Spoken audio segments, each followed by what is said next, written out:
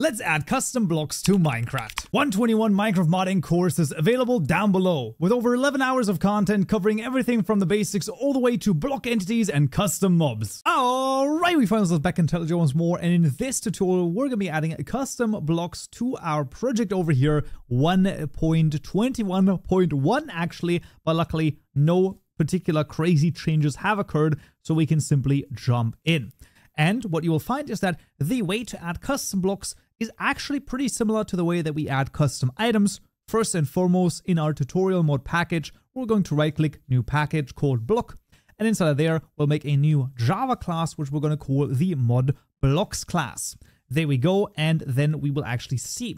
Now, to properly register blocks, there are a couple of things. The first thing, of course, we will once again need is a public static void. I'm going to call this the register ModBlocks method over here, where we will call tutorial mod.logger. Simply tap to autocomplete it. We're going to call the info right here. I'm going to say registering ModBlocks for, and this is going to be for tutorial mod.modID in this case. Once again, the contents here, not strictly necessary, but I do like to add something in there.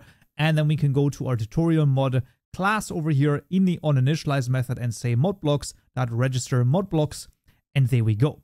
With this, the modblocks will be properly, well, initialized. And now the question is, what else do we need? Well, to register blocks, you not only need to register the block, you also need to register the item that is associated with it. So for this, we will make two helper methods over here. The first one is going to be a private static void register block item method, which takes in a string name parameter as well as a block, making sure we choose net Minecraft block over here, and we're going to call that parameter the block. This is going to simply call registry, making sure we choose net Minecraft registry. Very important. If you import Java RMI registry, then you're going to get an error. It has to be the registry from net Minecraft registry. We're going to call the register method on this, passing in registries.item and then an identifier.of. So we're simply going to choose this one, tap to autocomplete it, passing in tutorial mod.mod_id. And the second parameter is going to be the name. After the first closing parentheses, we can then make a new block item, very important, a block item. And here we pass in the block parameter and then new item.settings and end this with a semicolon. As always, of course, all of the code is also available down below in the GitHub repository, so you should be good to go there. If you want to, for example, copy over the helper methods here, that is totally fine. The second helper method is going to help us register a block. So there's going to be a private static block, in this case, called register block over here, with also a string name parameter and a block parameter. Pretty interesting. Here, we simply call the register block item method, passing in both the name as well as the block. Very simple in this case. And then we will return a registry.register, passing in the registries.block this time, then an identifier.of, passing in tutorial mod.modID, then the name, and after the first closing parenthesis, simply passing in the block, and there we go. That's literally all we need to do, and those are our two helper methods done. Now, there are plenty of different ways that we can do this, right? We can also register the blocks sort of inline, and then go through all of the blocks, and then register the block items like that. I personally don't like doing it like this. I personally like these two helper methods, and that's basically all you really need. And now the question is, how can we, well, register our first block? It is going to be more straightforward than you might think. This is a public static final block, and we're going to call this the pink_garnet_block, which is going to be equal to the just created register block method over here. The name is going to be pink_garnet_block. And then the second parameter is a new block. In this case, once again, tap to autocomplete it. And here we wanted to use the abstract block.settings.create. So once again, I just put in a dot over here and then do the tab and then press tab to autocomplete them. And then here we can add some block settings. The first one might be the strength. This determines how long it takes to break this block. Let's say a 4F is going to be fine. We can then also call the requires tool method. Very importantly, when it comes to both the requires tool and the blocks that we add right now, they will not drop anything regardless of what you do. because for that, we actually need to add loot tables, and that is done in a different tutorial. So keep that in mind that currently the blocks are not going to drop anything regardless of what you mine them with. So we're going to call the requires tool because in this case, right, this pink garnet block is sort of like a gem block similar to like a diamond block, and I feel like that you will need to have a tool for this and can't just mine it with your hands. I feel like that's fair. And then we can also, for example, say sound over here, and the sound might be the block sound group of, I think an amethyst block would be really cool because in this case, it is sort of a gem block, and I feel like that could be kind of nice. Because this is a builder pattern, you can of course call all sorts of other methods here as well. What I highly recommend is you either just play around with them, or you can press shift twice and look at the blocks class, so blocks, and then include non-project items, and that is from net Minecraft block right here, and you can actually see all of the different blocks from vanilla right here, and basically see all of their block settings that are being used. And I can definitely tell you there's very, very interesting things over here. So definitely take a look at those as well. But that is our block basically registered right now. Of course, the next step would be, how do we add them to a creative mode tab? Well, there's several different ways. We can of course go back over here to our modify entries right here and add them to the ingredients. I don't know about that. Let's actually do this in the register block, right? And what we can do is literally the same thing that we've done before, because adding it to the ingredients, that doesn't quite jive with me. I think that we want to do item group events dot modify entries event. I'm going to say item groups dot, and this time I actually want to use the building blocks over here. So I'm going to choose that, press the tab key to autocomplete it. We're going to call the register method and then start typing in entries. Once again, tab to autocomplete it. And then between the curly brackets, we can then simply say entries dot add and then ModBlocks dot pink garnet block. There you go. And now the pink garnet block is also being added to the building blocks. This, once again, is how to add the blocks to a already existing vanilla item group. The custom item groups, well, we'll see that in the next tutorial. So stay tuned for that. But for now, the question is, okay, we now have our block. What else do we need? Oh boy. Now we get to the assets. And that is where where the S starts hitting the fan, so to speak, because there's a lot of stuff that we have to do. Previously, for our items, we only had item model JSON files. So one JSON file and one line in the en_us JSON file for the translation. That was all we needed for the items. For blocks, however, it's going to be a little bit more complicated. For this, I'm going to create the folder structure first, and then we'll actually populate all of this with everything we need. So in assets tutorial mod, we're going to right click new directory called block states. Very important that this is written correctly, block states. Then we want to go to the models directory and create a new directory called block. And then inside of the textures directory, we want to create a new directory called block as well. We're going to start at the very top over here with the block states JSON file. So the block states JSON file is going to be sort of determining how this particular block looks like or what model it refers to inside of the world when you place it down. So in this block states folder, we're going to right click new file called the pink_garnet_block.json, noting that the name right here has to match the name that we're giving it right here. Very important. And then of course a .json file ending. I'm going to type out the contents of this. This is of course also going to be available to you down below, and then I will explain after I have done so. So here we need a model, and that is a tutorial mod :block/pink_garnet_block. There we go. That is the whole entire block states JSON file for a basic block that doesn't have any sort of changes. So for example, what could those changes be? Well, let's think about a crop block, right? Let's think about wheat, right? Wheat has an age property because of course it grows over time.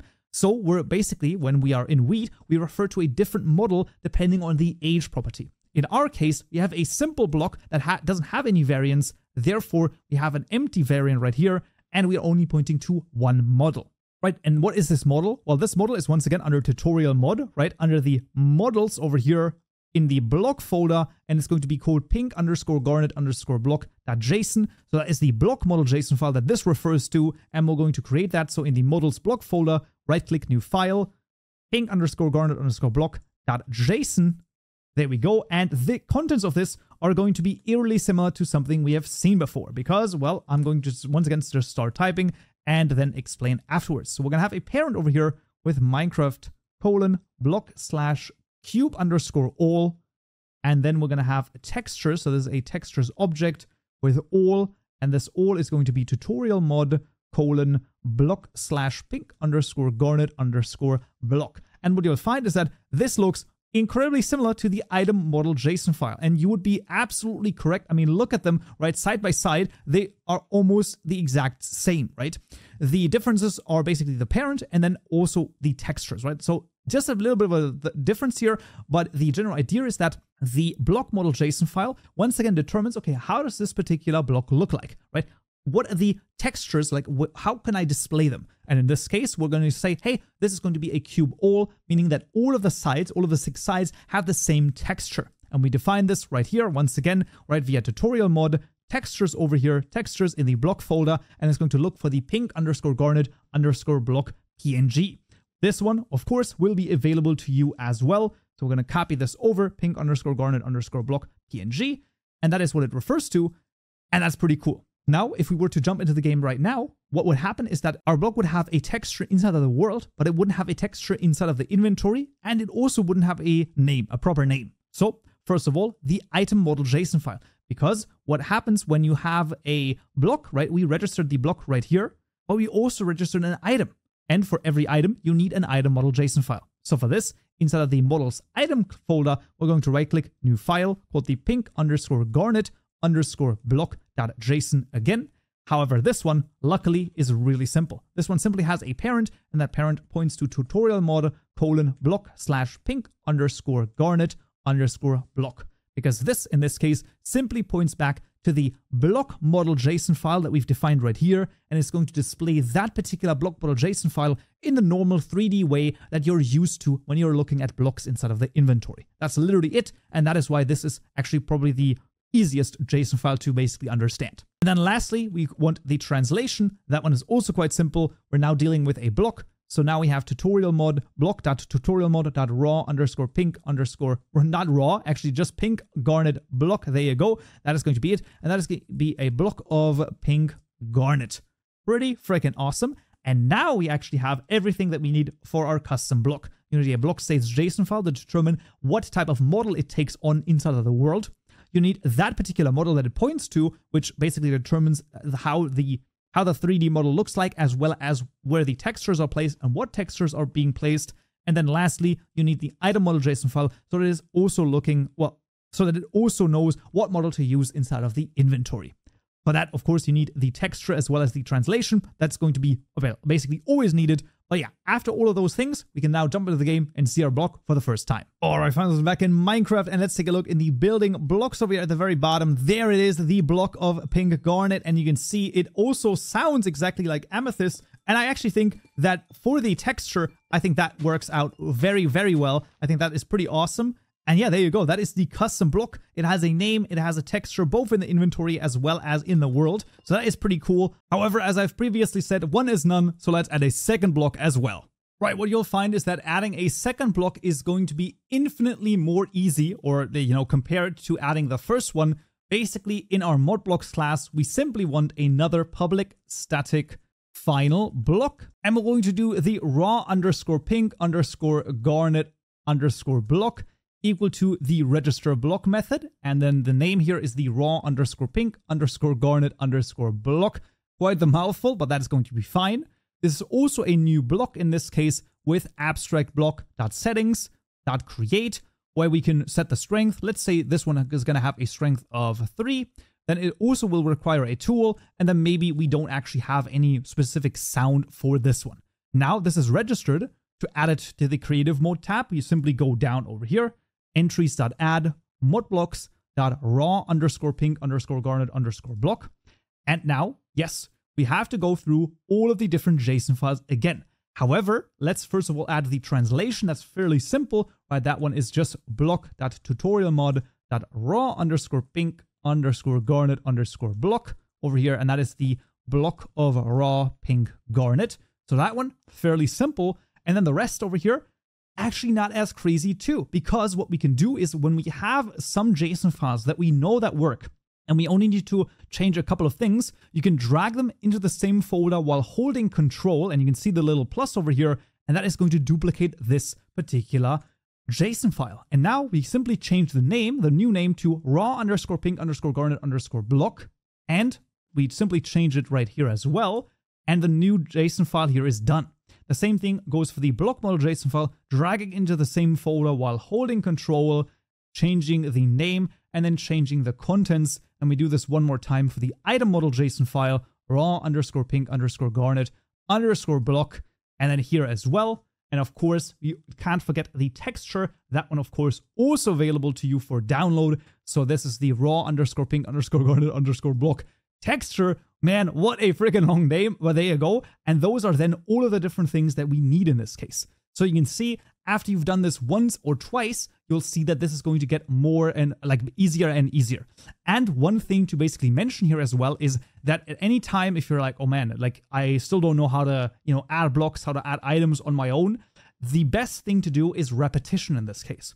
Literally just take 100 blocks and add them, right? So do it exactly like this, go through all of this, delete everything again, and do it again, and do it again, and watch the tutorial, maybe 2 or 3 times, look at the GitHub repository, do it again and again and again, because by block 50, I'm telling you, you're going to be bored out of your mind because you're like, yeah, I know what to do. We got to get the register block item method and this and then this and this.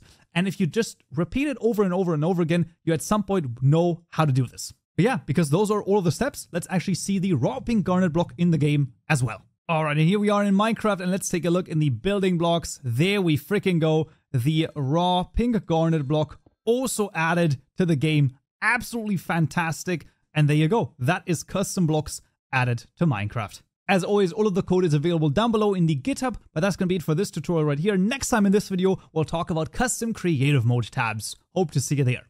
So, yeah.